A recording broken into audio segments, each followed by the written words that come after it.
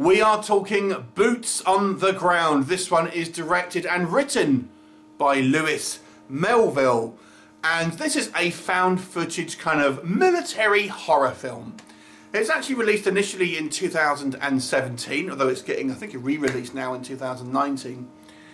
And it focuses on 5 British soldiers as they are in Afghanistan doing some type of kind of mission, and they stumble across this kind of like this bunker complex, and whilst they're in there they discovered a cache of cash. There's like $100 million in US currency in this kind of like this box that they discover, along with a kind of a bunch of ammo and kind of guns and bits and pieces. But it's kind of in this kind of like labyrinth of underground bunkers, and it's getting dark. The Taliban is somewhere around, and there seems to be some type of supernatural presence within this kind of bunker as well. Now, to add kind of more kind of pressure to the story, obviously this kind of money is kind of making cracks appear in this kind of small group of soldiers, as kind of jealousy and ambition kind of take over and threaten to divide the group. So let's talk about what works first of all with Boots on the Ground. This is a great concept.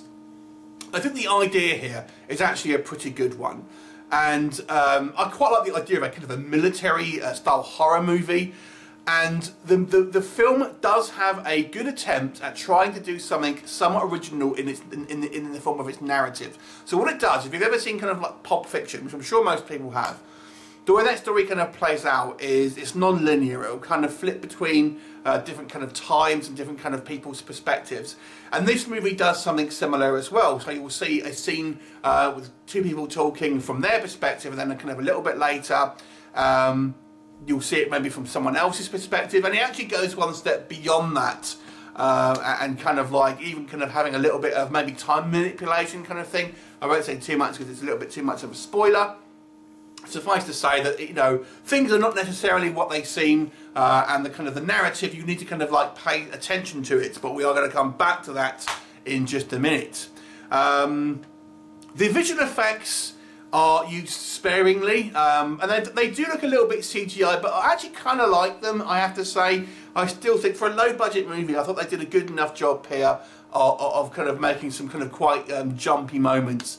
And when we're in the kind of the tunnel complex, I've got to say it does look very kind of creepy, great atmosphere and very kind of menacing. Now on to the negatives.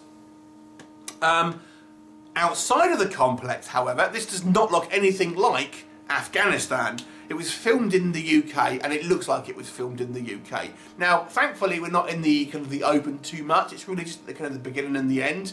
But when we are out, it just doesn't look nothing like where it's supposed to be set, unfortunately. But like, most of the time, we're actually in this bunker, so you can kind of get away with that. Here's where the biggest problem is this movie.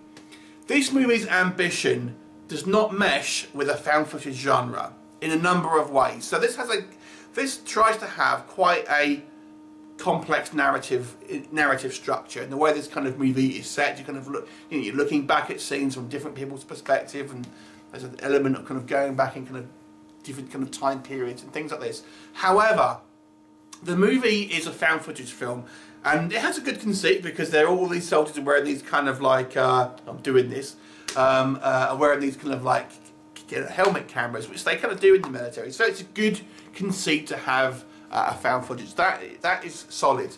But the problem is because this story is somewhat kind of complex, it does not mesh well with the found footage style of filming. You add to that, it's all in the dark, and yet all of the characters are wearing exactly the same clothes. It is really hard to see what's going on. Now, apparently the actual found footage, having read a little bit about this, the actual scenes that we see were filmed by the actors wearing these kind of head cams. But the problem is, although that is authentic, great, it's authentic, But a lot of the time, you'll see just the floor as they kind of got their head down, and you know they're kind of rolling on the floor, and you'll sit up the corner of a window and things like that. And then we add these kind of like we have these like, you know, distortions and stuff that are added later on to kind of give the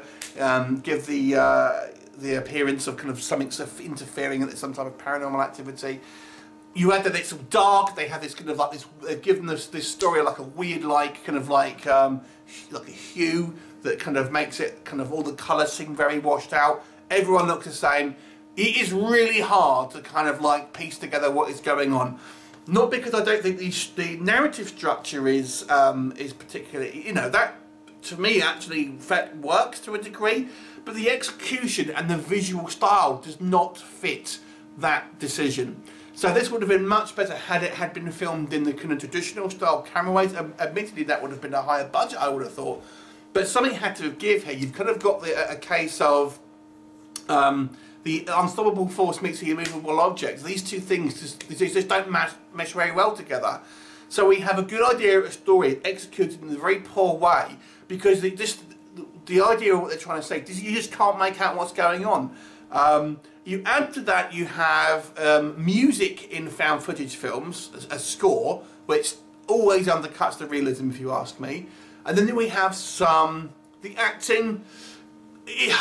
I'm a little bit kind of torn with the acting, because I didn't think the performances were too bad a lot of times, but sometimes the dialogue is pretty bad. And I've got to say, this does not do any favours for female service people, because the one female character here, when spooky stuff starts to happen, she's literally crying and screaming the whole way through the movie. But the male characters don't do that. So it's so bad. It comes quite grating. Yeah, I get that, you know, it's a scare. But the one female character literally just loses it completely, and you know, the male characters don't. I mean, you could argue, oh, maybe that was just the case, but you know, it doesn't. It's noticeable. You notice that the one female character is completely losing her shit far more than anyone else.